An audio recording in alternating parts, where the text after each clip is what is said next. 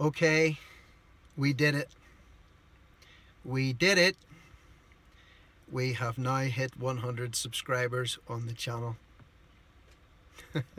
So thank you very much for any of you that have been coming alongside me, supporting me, praying for me, encouraging me, subscribing to this channel over the last 6 weeks, 6 to 8 weeks. Some of you will know that when I began this, my goal was to go from 33 to 50 subscribers and then to hit a milestone of 100, which we did today by God's grace.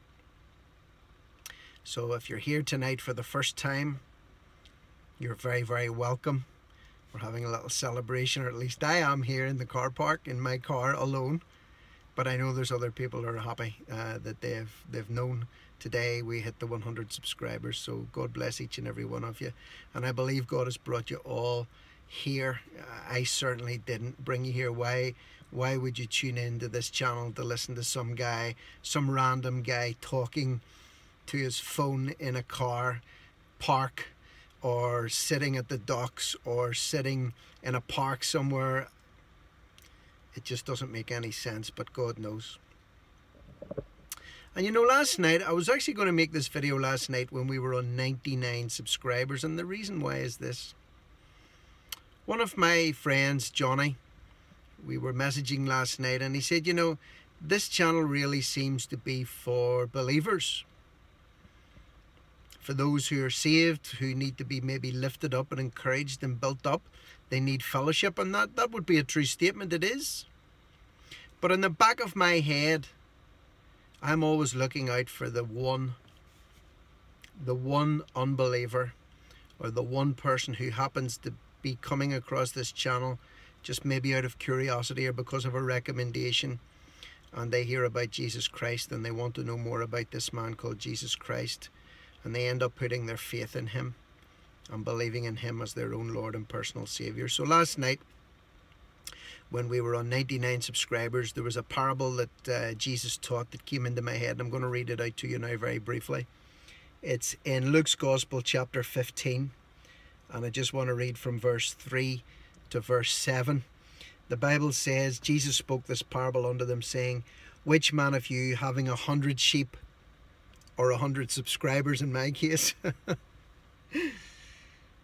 if he loses one of them, does he not leave the 99 in the wilderness and go after that which is lost until he finds it? Guys, this channel will always be about that one lost sheep.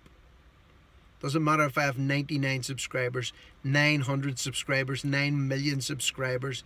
I want and pray and believe that the one that we don't have will come here and know Christ. Will he not go after that sheep until he finds it? And when he has found it, he lays it on his shoulders, rejoicing.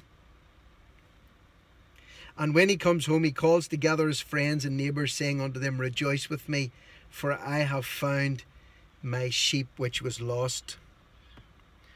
You know, we have 100 subscribers and it's great. But it's all about that one. The one lost sheep. The one lost subscriber.